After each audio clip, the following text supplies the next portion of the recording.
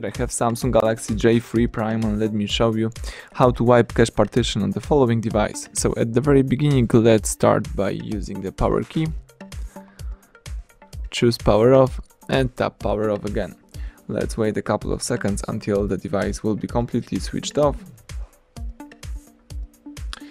And right now you need to use the following combination of keys: power key, home button and volume up. So let's hold down together these three keys: power key, volume up and home button. Release all keys as soon as Galaxy J3 Prime logo pops up. Let's wait until the Android recovery mode will be in front of you, so you need to just be patient and wait a couple of seconds.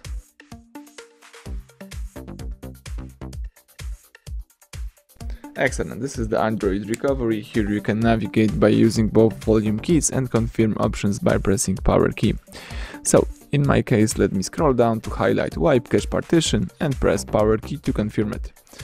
To confirm the wiping the cache files, you need to scroll down to yes and press power key to choose it. Right now the device is formatting the cache partition. Your personal data won't be affected.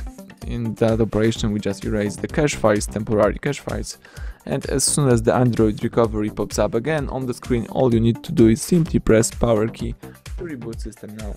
The phone is restarting and rebooting, so let's just be patient and wait until the whole operation will be completed.